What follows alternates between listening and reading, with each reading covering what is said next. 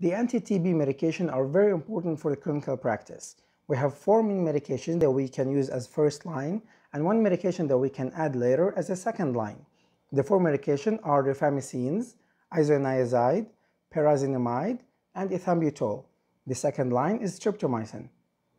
Isoniazid is the most commonly used and it works by inhibiting the bacterial mycolic acid. Now the medication itself has to be activated by bacterial enzymes, specifically the catalase peroxidase enzyme. Now this enzyme is actually encoded by a bacterial gene called CatG. So we have a bacteria, it has a DNA. The DNA has a segment called CatG. This CatG is encoded to synthesize an enzyme that we call catalase peroxidase. The enzyme catalase peroxidase activates isoniazid. Resistance to isoniazid is achieved by bacterial underexpression of the activating gene.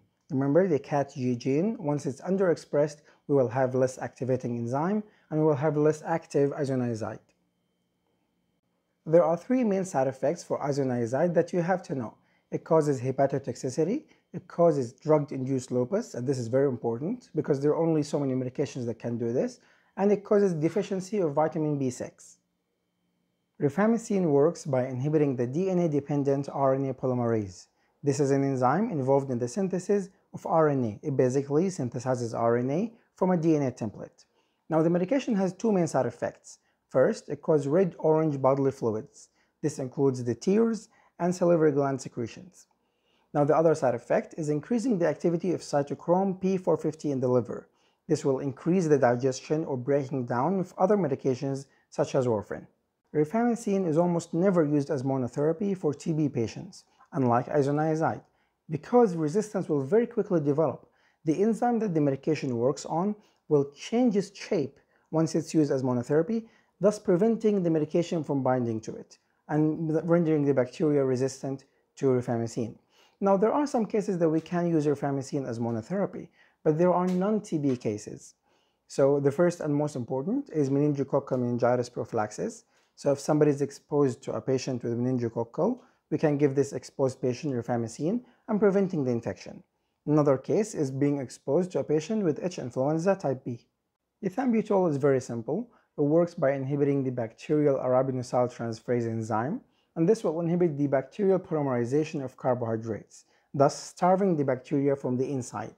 Now the medication has only 1 simple side effect that you have to memorize. This is color blindness, just as simple as that. So remember, ethambutol for ethambutol. Now the medication's resistance can develop from altering the bacterial operon EMB gene, and that's pretty much it. From its discovery till now, the mechanism of action of pyrazinamide is not well understood. We know that it's been activated by the host phagolysosomes, but that's pretty much what we know. Now the medication has 2 main side effects that we have to know.